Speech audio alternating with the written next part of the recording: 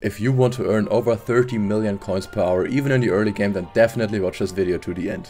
For the first money making method, you only need coins and no setup at all to start. The only thing you need to have is at least one collection fairly unlocked. The money making method is about buying materials at the bazaar, crafting pets, and then selling them at the auction house for a massive profit. Pets are crafted with enchanted and super enchanted eggs plus the pet depending material. For this video we will look at the rabbit pet. A super enchanted egg costs about 490,000 coins with a buy order. The remaining items for the recipe are 8 stacks of raw rabbit, which costs about 70,000 coins. An epic rabbit in the auction house is a little over 500,000 coins, which means we are breaking even. However, there's also a 20% chance that the rabbit is legendary. A legendary rabbit costs 1.3 million coins in the auction house and therefore gives it a profit of almost 700,000 coins. If the rabbits sell well, you can do this in an infinite circle, and if you are fast at crafting and the buy orders fill up quickly, you can make 30 and on good days even 40 million coins per hour. Keep in mind that you can also do this with other pets such as wolves, giraffes, sheep, in fact all pets you can craft. However, you need a few coins in order to start this method. So if you want to get a head start over everyone else before this method is too saturated, then this is your opportunity, because I'm giving away 5 million SkyBlock coins to a random player who now subscribes to this channel and writes their in-game name in the comments. Let's move on to the next money making method. 99% of players will not need an extra setup for this.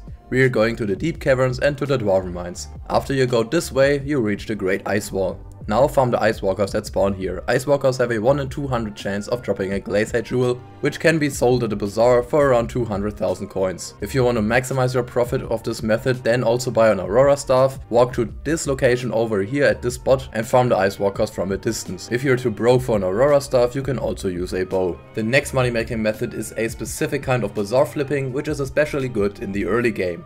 Power Stone flipping. The Endstone Shulker Power Stone, for example, costs just 30 coins at the bazaar and can be sold for 4,800 coins. Mid and late game players don't flip these items because you can't stack Power Stones. For early game players, however, this is perfect. But there's much more to bazaar flipping in general, so I recommend checking out this in-depth bazaar flipping guide. Thank you for watching and I see you in the next one.